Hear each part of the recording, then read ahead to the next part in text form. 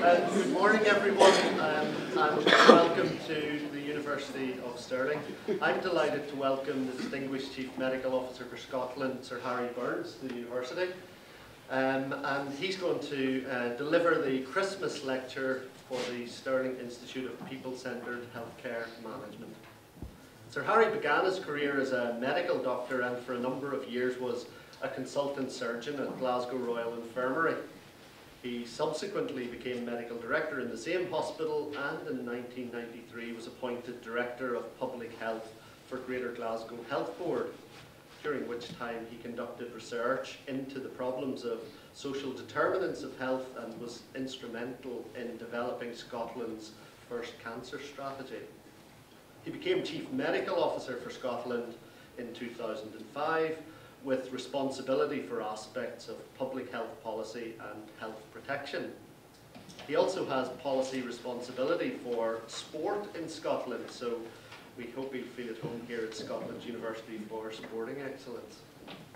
Here in Stirling, we actively contribute to national and international discussion on economic, social, political and cultural developments that benefit communities and societies. The university regularly hosts national policy events with distinguished and influential speakers, and today indeed is no exception. This morning's Christmas lecture aims to help the general public, healthcare professionals and others to better understand how the NHS and healthcare around the world can, in the face of social determinants of health, empower patients and their communities. Sir Harry is at the forefront of the debate on healthcare in Scotland. As Chief Medical Officer, he has an unparalleled view of the health risks, opportunities and dilemmas facing Scotland. His experience in his early career working with patients in the East End of Glasgow gave him an insight into the complex interrelationships between associated economic status and illness. Sir Harry is a staunch advocate of the assets-based approach to people's health. This focuses on the behaviours, influences and social factors which have an impact on people's health and well-being, especially in their early lives. In a lecture that he gave last year, he said, "Assets is about putting people in control of their own lives, and it takes real leadership on the part of public organisations to step back and let that happen, to lead us to a better place in the future." Today he's going to speak to us about assets for health and new approaches for Scotland.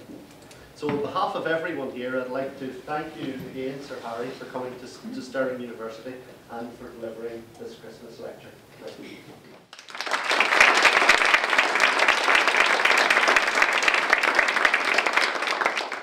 Thanks very much, and thanks for the opportunity to come here. Thanks, I mean, as I always say, it's nice to be here. In fact, as a Glaswegian, it's nice to be anywhere that isn't Edinburgh.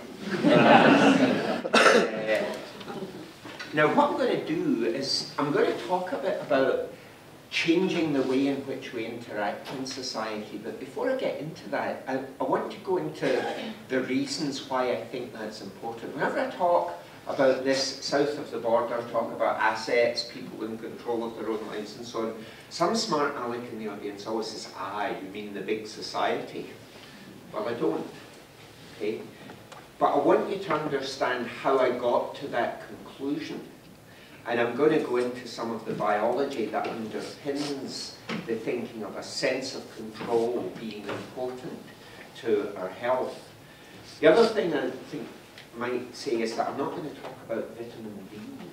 Okay? Those Times readers among you will have picked up the fact that the Scottish editor of the Times yesterday, in commenting on my annual report, said, "How could this blithering," he didn't quite say blithering idiot, but you know, you could tell with Magnus that how can you talk about Scotland's health without talking about vitamin D?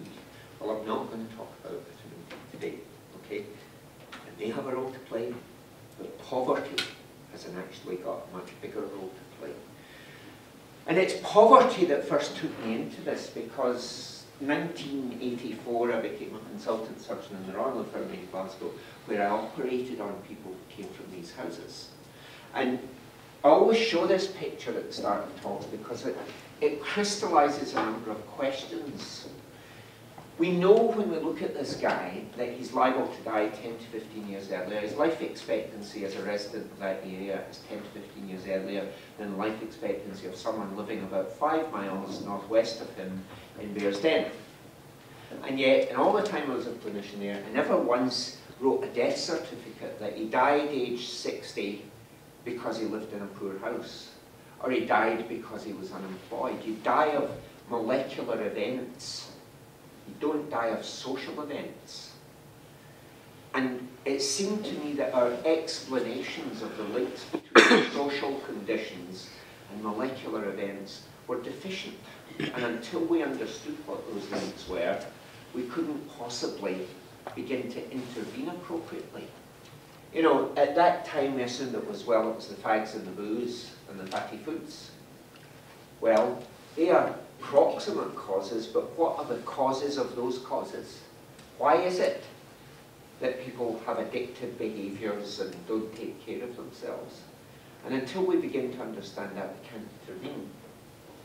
Second question that this crystallises is, does painting murals of corporation buses on a gable end interfere with the molecular events that occur in people's arteries and cells? Well, it might do, but it just seems to me to be an example of one of the many well-intentioned failures that occurred in the 70s and 80s in terms of trying to improve life for people. Ask him what he wants. He probably wants the rubbish cleared up, and he probably wants a job. Yes, civic art is good, but it's good to do things with people's consent rather than do things to them, like impose that on them. Okay? And the third thing I should mention is that in all the many hundreds of times I've shown this slide, I used to think, well, what would happen if one day this guy's in the audience? And then one day it happened. I was giving a talk in a business school, and the professor of strategic management in the front row gasped and he said, "That's Acre Hill Street in Black Hill. I was born in those flats," he said. And that raises a really interesting point, because he's turned out a success. That is, if you assume being a professor of strategic management. But what was it that allowed him to be a success when so many of his fellow residents of that area died in their 50s and 60s, unemployed and poor? So these were the sort of questions that sparked off eventually a move for me from surgery into public health, and certainly a move that I've never regretted. Now let's try and put Scotland's health in some context.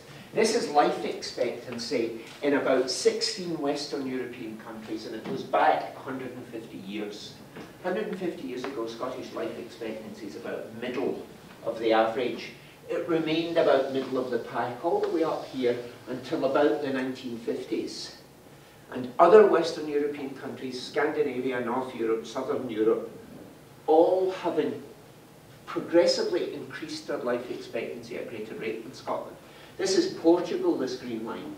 1950s, Portugal was about 10 years worse off than us. It's now overtaken us. What is it that's different about Scotland?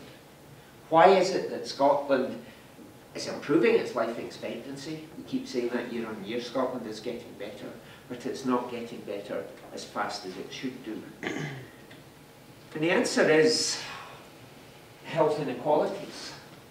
This is the trend in male life expectancy since the 1950s. That's the trend in life expectancy in the most affluent 20%, the most deprived 20%. Since the 50s, there's been a progressive widening of the gap. If, since the 1950s, the poor had kept pace in the rate of growth of life expectancy, as the rich did not even narrow the gap as it was 50 years ago, our life expectancy would be about 3 or 4 years better off than it is, and that would put us back to where we were 100 years ago, middle of the European pack. The problem with Scotland's health, the problem with Scotland's poor health, is the health of the poor. It's the socio-economically driven inequalities that we see, which are progressively widening. Now, when you ask, well, what happened in the 1950s that slowed down our rate of growth so dramatically? The explanation we always come up with is unemployment.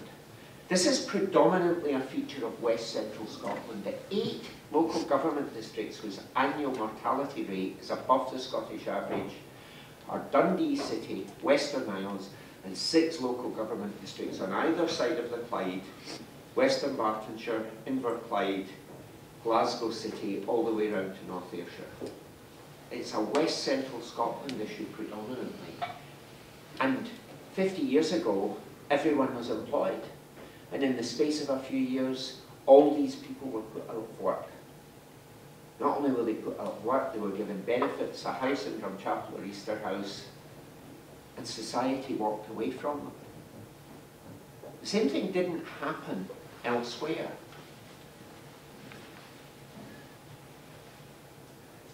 But we tend to oversimplify the issues.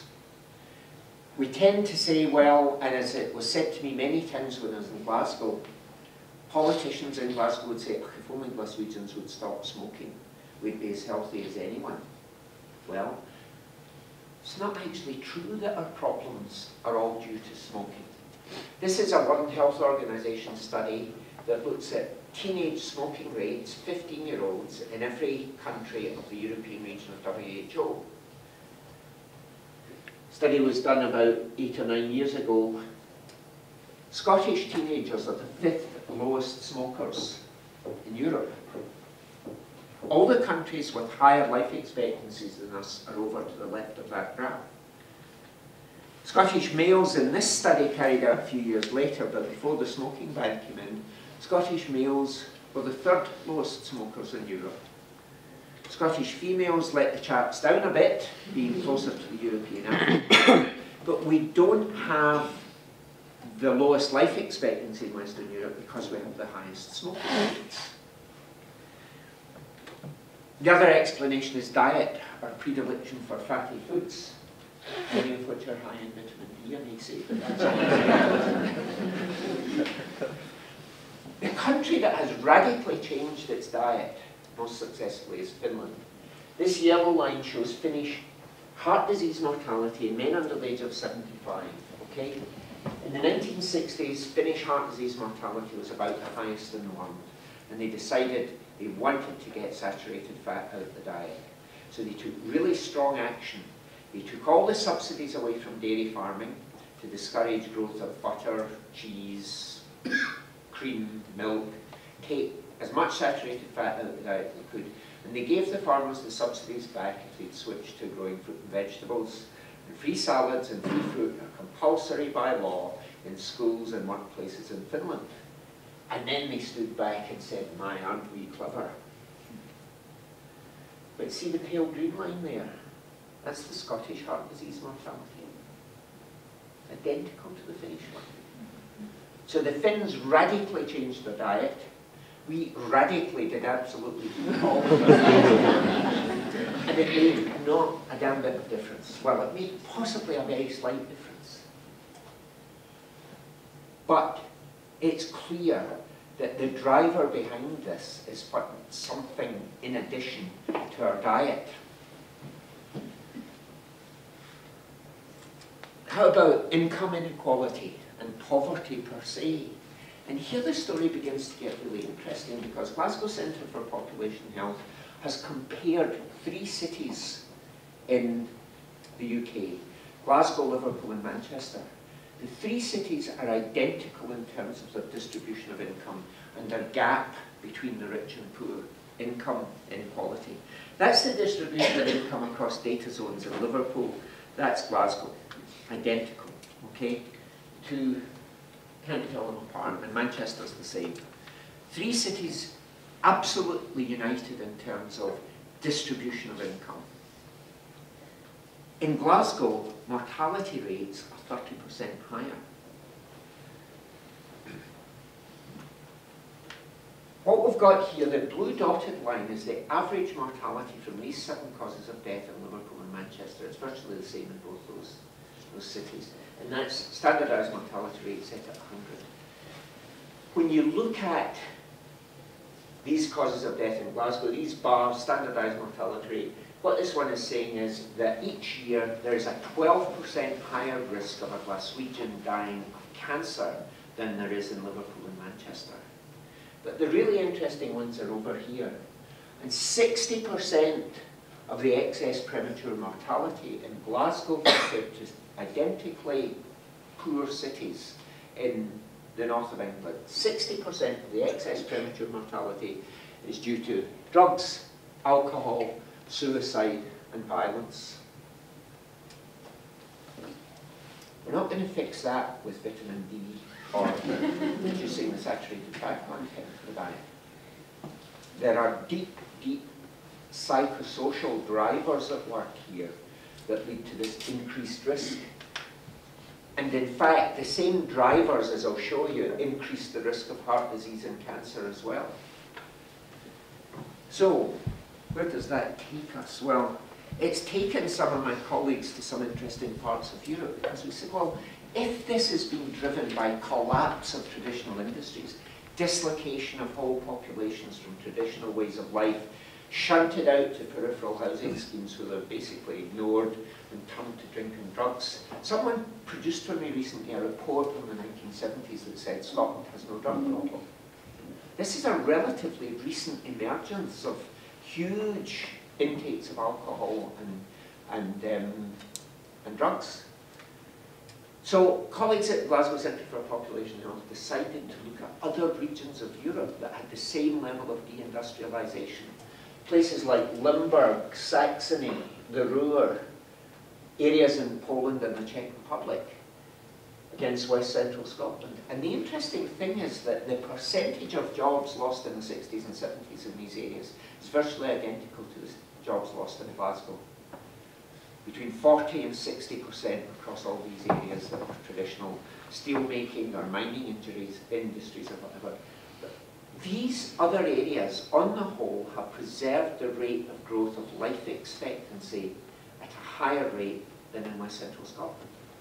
And the really interesting ones are the Eastern European ones. Katowice in Poland, Moravia in the Czech Republic, Saxony in Germany. Flat until 1990, rapid increases.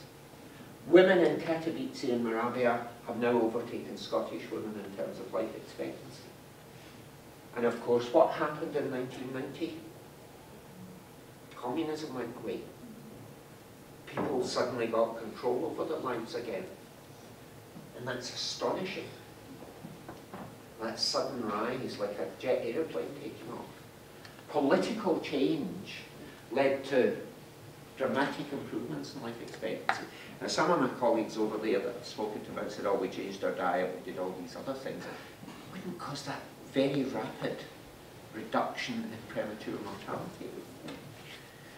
So, what's the explanation? How, and you know, well, the one thing I've learned is that for every expert in this area, there is a different explanation. And you know, this is what the evidence is saying to me, but I am in no doubt that as we gather more evidence, we will find a more complex picture emerging. And I've tried very hard not to oversimplify the picture because what we're seeing is the health in Scotland is an emergent outcome of a complex social picture. But there were a couple of papers that I came across in the course of this journey that made me sort of sit up and say, Eureka. And one of the important ones was this one, written by a woman called Susan Everson, who went to Finland to study these men at high risk of premature death. She's a 7-year study in which she looked very closely at a whole range of different factors. And one of the factors she looked at was hopelessness. She had big psychometric testing approach, and she was able to split men into the 3 groups, those who were very hopeless, those who were moderately hopeless, and those who were just a wee bit hopeless, because as a woman she understood that all men are hopeless.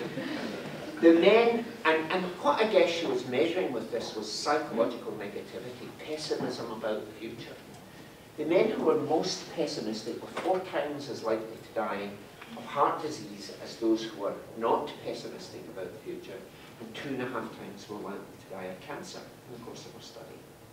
And she couldn't explain that by saying, well, they turn to drink and fags.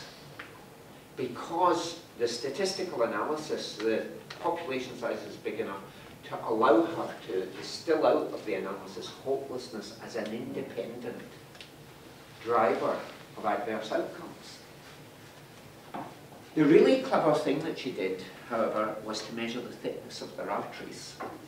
This is a carotid artery ultrasound. The patient's lying on his back, head's up here, shoulders down here, common carotid artery coming up. And this is the internal carotid going to supply the left side of the brain.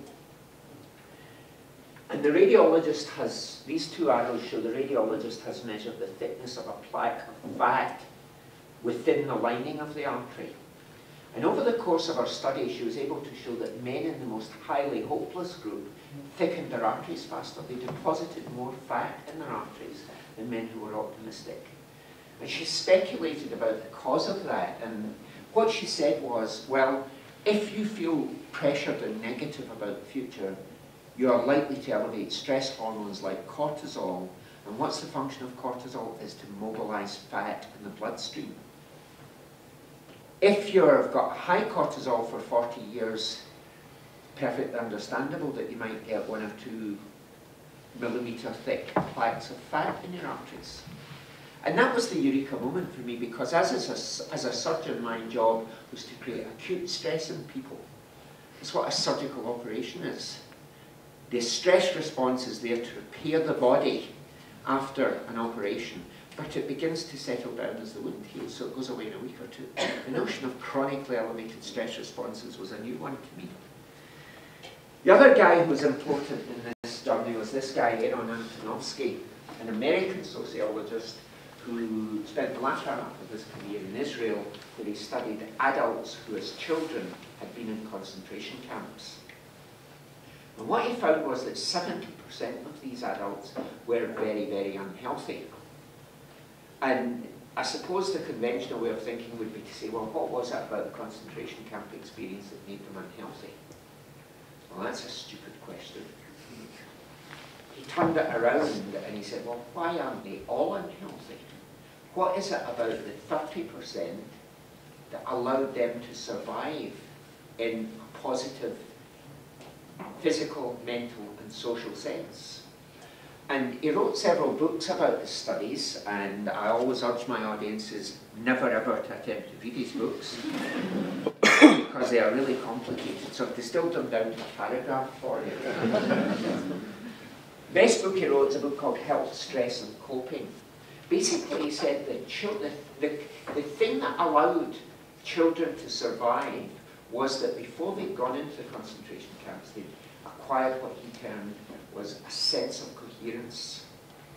And a sense of coherence consisted of 3 things. First of all, it was the ability to find the world round about you as being structured and predictable. They knew what was going on and they understood what was happening. The second thing was they felt they had the resilience and the internal resources to meet the challenges. And thirdly, they wanted to meet the challenges. And those 3 things together allowed them to cope, to work out what was happening, and to cope with what was being done to them.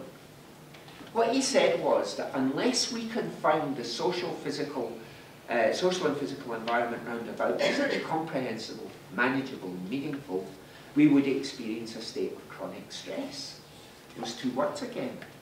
So we set out to look for evidence of chronic stress and socially driven chronic stress. Babies exhibit it. This is Canadian data, children in orphanages. The longer a child is separated from a single significant face, the higher its salivary cortisol becomes. Adults, famous study carried out by Sir Michael Marmot, looking at adult stress levels in the civil service. 30,000 civil servants, followed up now for about 3 decades. This is a daytime cortisol profile that's always higher in the morning, goes down before bedtime at night. The profile of lower grade civil servants shows that they are more stressed throughout the day than higher grade civil servants.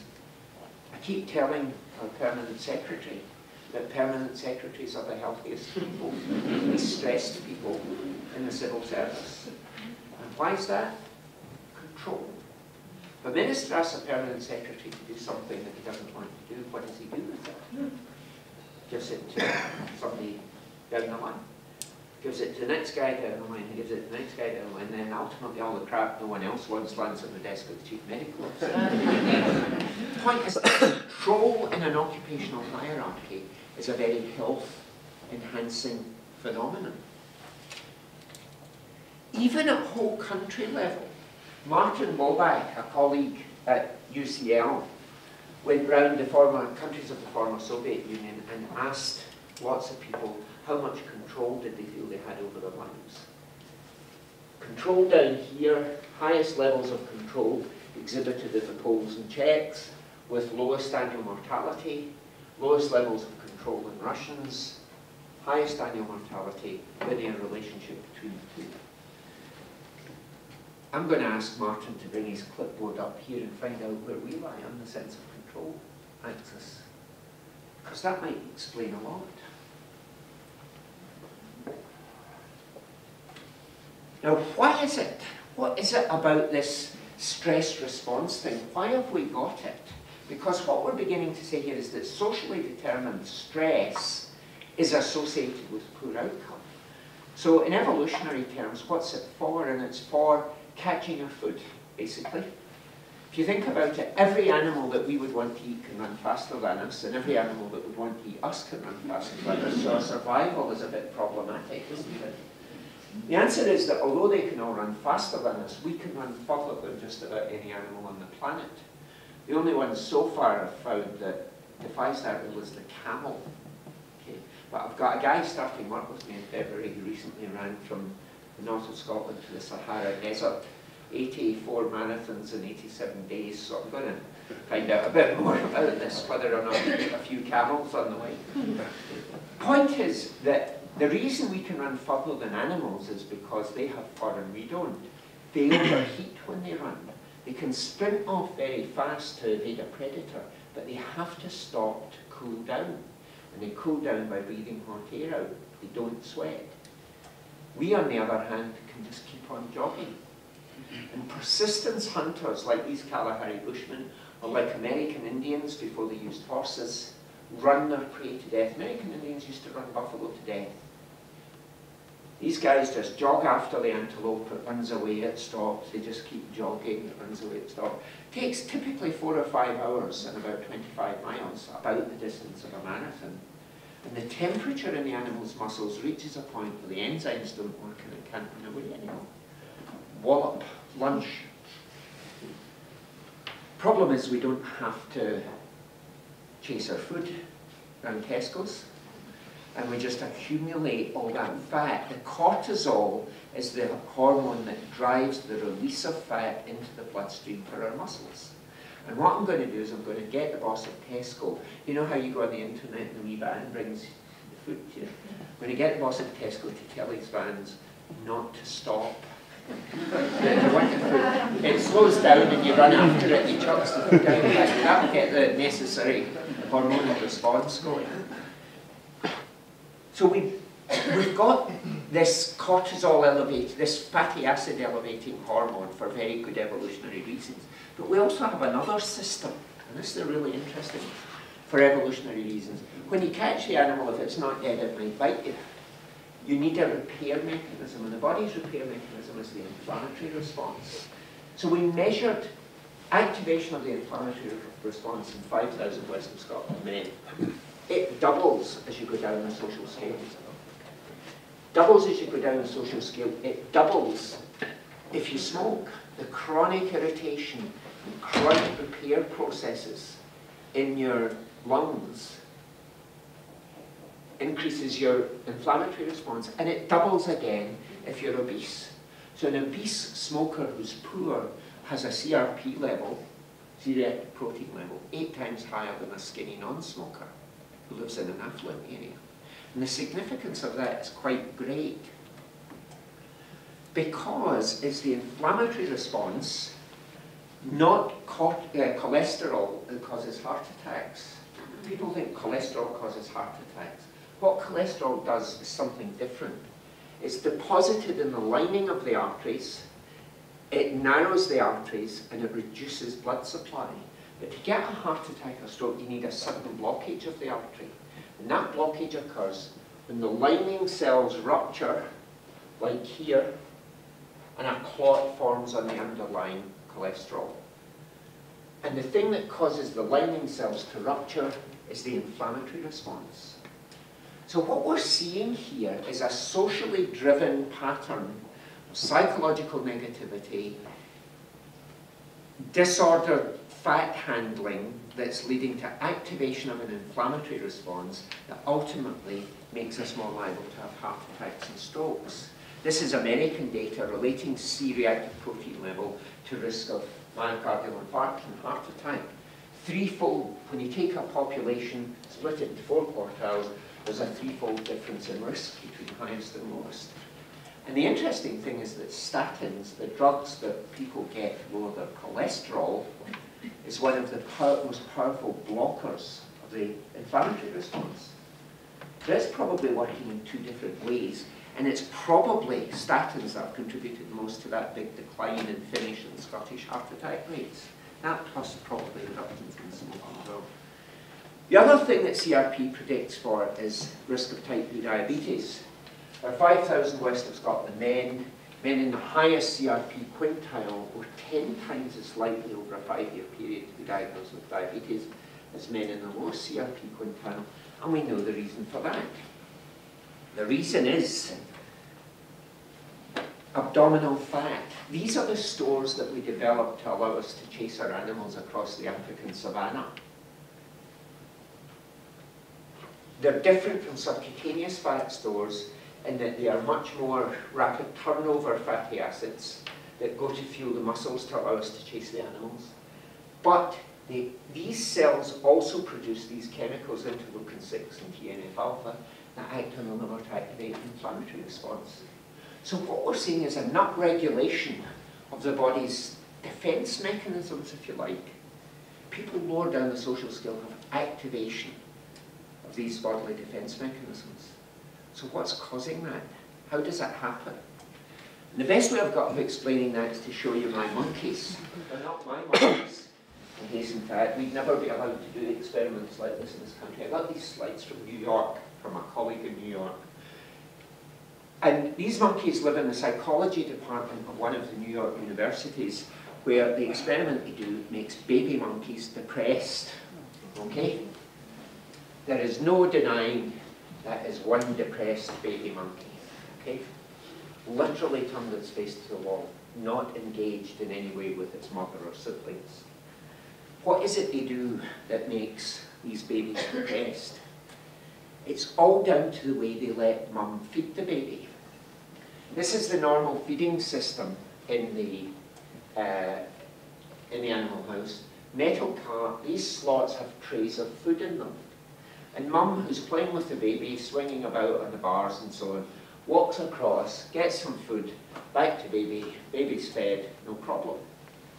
That's the situation in one half of the animal house. In the other half of the animal house, they shut off all the slots, and they leave one open in an inaccessible place where the mums all have to crowd round, fight with each other to get the food. So they're away from baby a lot longer, and it's certainly more stressful for the mothers. And if I were to ask you which group of babies turn out to be depressed, is it ones where mum finds it easy to feed them, or ones where mum has difficulty feeding them, you would naturally say it was the latter group, wouldn't you? There's nothing in this simple, because it's not. This is stress hormones where mum found it easy to feed them, and this is stress hormones where mum found it hard to feed them. Identical. The babies that get elevated stress hormones are where they randomly change the feeding pattern from one day to the next.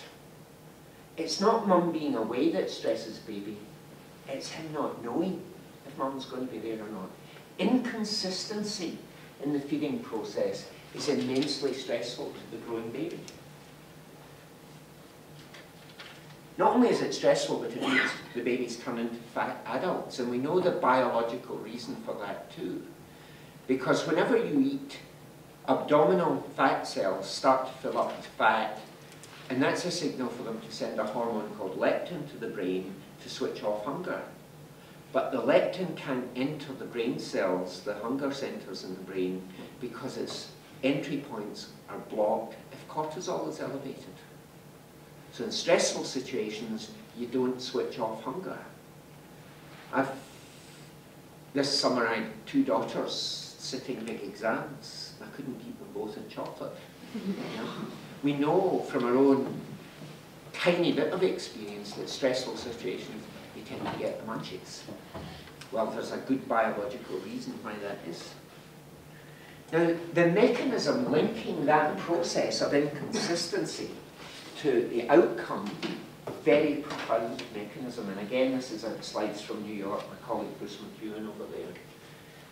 Bruce is a neurobiologist who has shown that babies who experience this inconsistency or other kinds of threat in early life have changes in the way their brain develops in 3 key areas: frontal lobes, hippocampus, and amygdala. Frontal lobes are executive decision making. You make your clever decisions there and you suppress inappropriate behaviour. Frontal lobe loses cell growth. Hippocampus integrates short and long-term memory, and you lose cell growth there.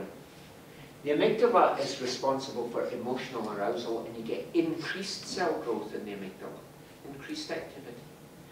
So what you get is reduced learning capacity, reduced decision-making capacity, specifically reduced suppression of inappropriate behaviour, and increased fear, anxiety, aggression. And whenever I talk to teachers, they start to nod at this point. They recognise that in many of their pupils. The key thing is that the hippocampus is the bit of the brain that senses circulating cortisol levels. And what colleagues in Montreal have now shown, and it's been partly replicated at Edinburgh Royal Infirmary, is that babies who experience adverse events in childhood do not make the receptors in the hippocampus that allow them to sense the level of cortisol in the bloodstream. Therefore, they can't send the signals to the adrenals to switch off cortisol production. The genes that code for cortisol receptors in the hippocampus get switched off.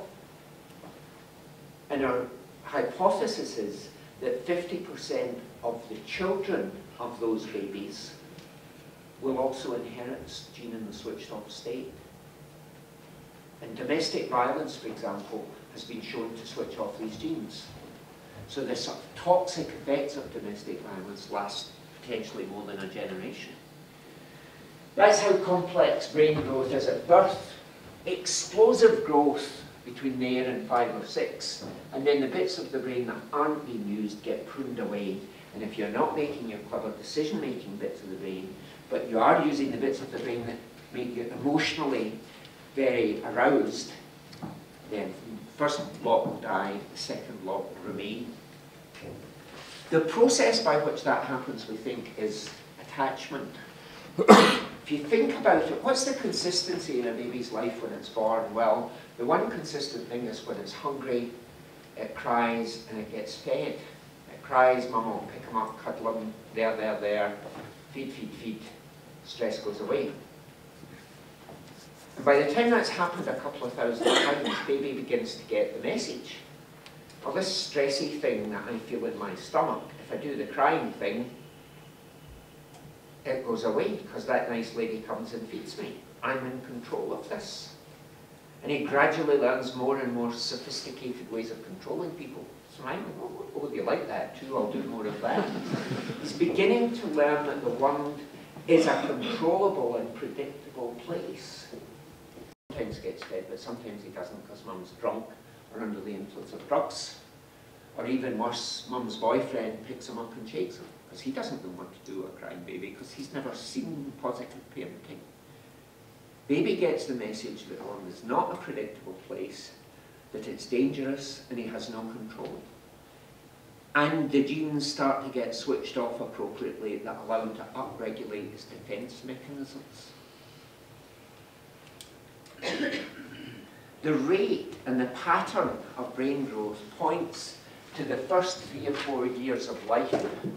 I mean, the neurobiologists argue amongst themselves about the rate of which, I mean, since we all sat down here, I reckon if there'd been 10 new brain cells developed amongst the lot of us, that'll be it.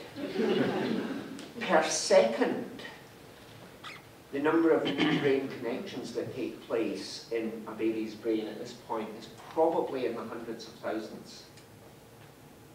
It's an explosive growth, and all these connections take place in response to what the baby experiences. Now, I'll skip over some of these now because I've got stuff I want to get into shortly. One of the things I've done in Glasgow, we've replicated a lot of these findings in affluent deprived class regions. And one of the things that we've done is psychometric testing to see if the structural changes we've found in the brain map onto the functional changes in the shown by the psychometric test. Choice reaction time tests frontal cortex activity. Your ability to decide when, you know, it's like doing video games. When the baddie walks across in front of you, you've got to decide quickly you're going to shoot him, or is it a woman pushing, you know, that kind of thing. Yeah. What we've shown is that there's a gap in reaction time in these tests of about 150 milliseconds between affluent and deprived class regions. In practical terms, what that translates into is 2 cars driving at 50 miles an hour, child walks out in front of them, the car being driven by the guy at the bottom of the social scale will take 1 to 2 car lengths longer to stop, because it takes that length of time to process the new information before he reacts. There are practical applications of this stuff. Adversity in early life. The evidence is overwhelming that we need to do everything we can to stop it. The ACE study, Adverse Childhood Event Study, carried out in middle-class California amongst individuals who can afford to buy membership of Kaiser Permanente insurance system, so these are not poor people, looked at the impact of these 9 different types of adverse events in a child's life and subsequent psychosocial outcomes. What this shows is that a child who experiences 4 or more of these adverse events is about 7.5 times more likely to become an alcoholic than a child who experiences none of them. And there are some biological mechanisms involved in that. This graph shows that a boy who experiences physical abuse as a baby is 8 times as likely to beat up his girlfriend when he's a teenager. Domestic violence is handed down from generation to generation. He's about 3.5 times as likely to be arrested for carrying weapons as a boy who didn't experience that. Girls who experience 5 or more adverse events are significantly more likely to become pregnant as a teenager. Developmental delay just stacks up the more adverse events you experience. There's no one of these adverse events worse than any others, they're just cumulative. And the more adverse events you experience, the more likely you are to develop heart disease prematurely. The mechanism of upregulation of the stress response leading to these biological consequences as well as social consequences. And we're seeing it in big population studies. Dunedin cohort, 1,000 children recruited in the South Island of New Zealand in the 1970s, followed up for 40 years. Those who were living in chaotic circumstances as children had all these adverse social outcomes. We've got elevated CRPs, elevated cortisols, and early signs of a pre-diabetic state. The cancer stuff's really interesting. What leads to this increased propensity to cancer? What I've described is how heart disease occurs. Your DNA has these things at the end of it. Your chromosomes have these wee yellow dots at the end called telomeres. They're the repair bits. Whenever your cells divide, the strands of DNA float apart. The telomeres donate bits of themselves to repair the ends of the DNA. And you can measure the length of the telomeres, and we've measured the length of telomeres in affluent deprived class regions. But a more elegant study was this one. which our study is consistent with. What they did was they took identical twins who were separated at birth and brought up in different class of households. Twins brought up in an affluent household had significantly longer telomeres than twins brought up in a poor household. Their telomeres had to work harder to repair DNA damage that occurred as they grew up. And damaged DNA is what predisposes you to risk of cancer. They adjusted telomere length for the prevalence of obesity, smoking, exercise, and they were able to narrow the gap by about 30%. 70% of the gap remained, being driven by this chronic upregulation of metabolism that has occurred as a result of the social conditions. So what are we going to do about it? It's the last bit of this talk. Einstein said, insanity is always doing the same old thing and expecting different results. Past 50 years we've seen progressive widening of the gap in Scotland. We've got to do things differently. What we have done is we've arranged our public services to deal with need, identify problems in people's lives and meet those gaps. In doing so, we make them passive recipients of services, doing things to people rather than having them in control. And there have been lots and lots of projects, the whole community development ethos that's been out there has tried to do different things, but it's never really happened. And I think we have an opportunity now to really make it work by turning around the notion of dealing with people's deficits to activating their assets. What are the things that Antonovsky would have recognized in those children that allowed them to act as protective and promoting factors that buffered them against life stresses? What was it that kept them under control? And a great example of this would be down the road in Ratloch, where it would be dead easy to define Ratloch in terms of its needs. Poverty, unemployment, alcohol, drugs, whatever. But actually, isn't it much better to start defining the children of Ratloch as great musicians? To begin to see the glass half full rather than half empty, because those children will have self-esteem, an enhanced sense of their ability to be in control of their lives, and skills that are being manifestly demonstrated. What is very obvious to me in looking at the organisations that work from an assets approach is this. It starts off by building trusting relationships. You go into a social work department, you've got a social worker with a caseload, and she's busy, and she's got rules, and she's got risk management protocols that have to be followed, and she's got bureaucracy. You go into your average third sector organisation, come in, have a cup of tea. How can we help? And you may not be ready to talk, but they'll still be there next week, the week after that, and I've gathered any number of stories about the way this model works. Build trusting relationships. That leads into the opportunity for a transformative change in the individual, where they begin to discover strengths that they never knew they had, perhaps. They get support to put those skills into practice. In doing so, they develop a social network, and connecting people to each other seems to be the thing that makes the difference. As I say, I don't have the statistics around this, but I've got the stories. And we need to start telling those stories more often. What I think is happening is that we've allowed Scotland to be dominated by systems. That's a system. Recognise it? Yeah, just about everything we interact with is designed like that. It's designed to have a few people control lots of people. It's designed to produce things, whether they be goods or services. But if you're going to produce goods or services, you need people to need those goods or services. So what systems do is they create need. Whether it be McDonald's trying to flog you their hamburgers, or whether it be a social work department that needs to be out there, that needs to define communities in terms of needs for its services. that's an issue.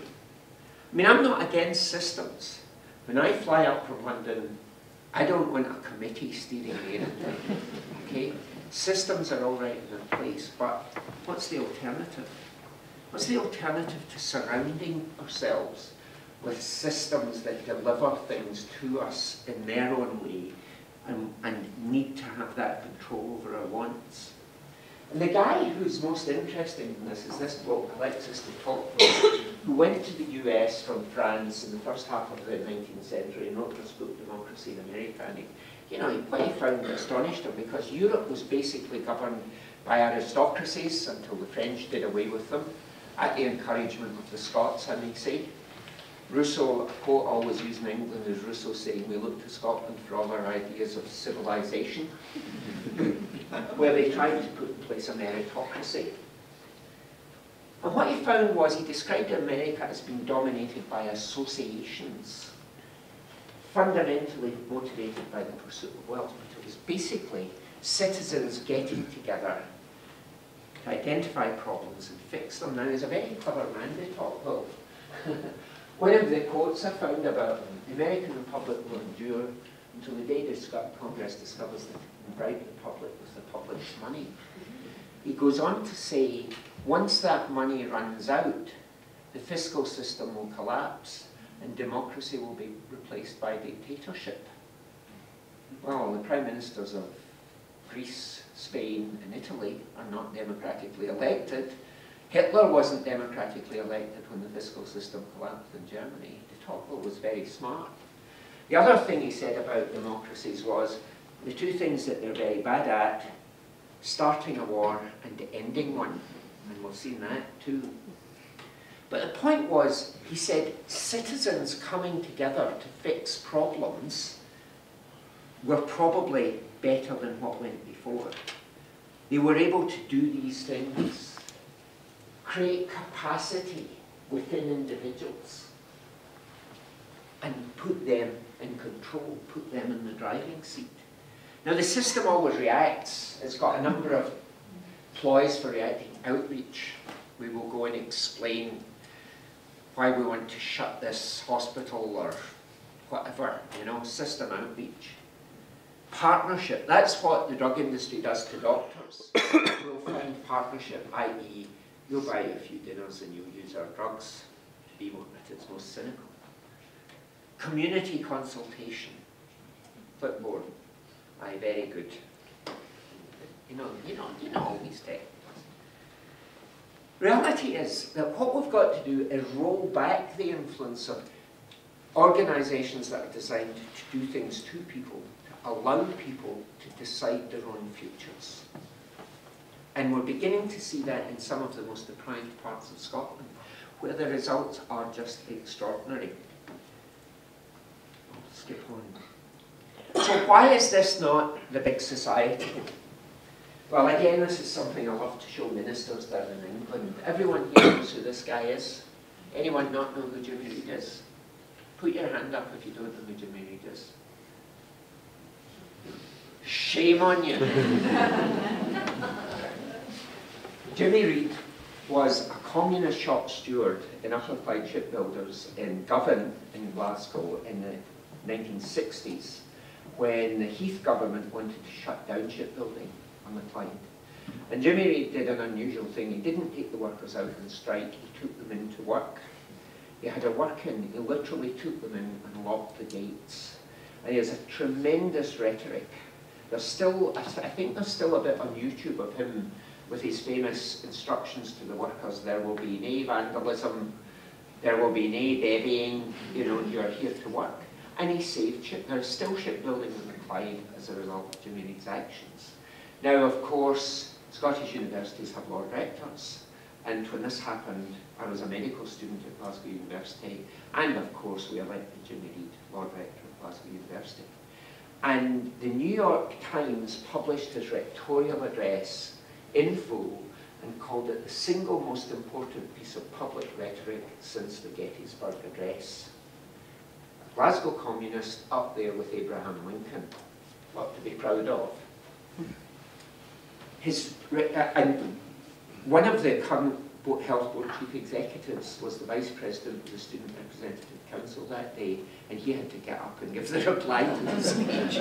He says it was just a staggering experience. His rectorial address was about alienation.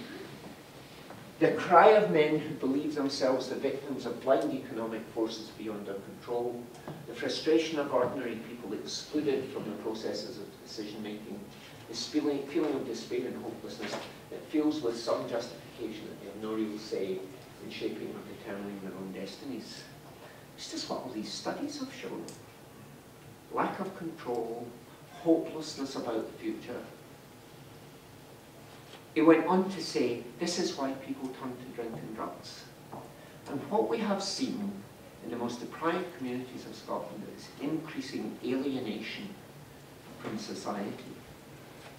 One of my colleagues recently showed the latest data on Glasgow to a professor of public health in Sydney, Australia. He looked at it and he said, that's what we see in the Aborigine population. Dislocation from a traditional way of life. And until we can give these communities back a sense of self-respect, self-esteem, control over their lives, we're not going to be able to turn around the smoking and the drugs and so on. They may be causes of ill health, but it's the causes of the causes that we need to tackle. And that requires a major rethink in the way Scottish society works. I probably won't get around to see it, but if we can kick something off that begins to give people a sense that they can be in control, then I think we'll have started something significant. Thanks very much.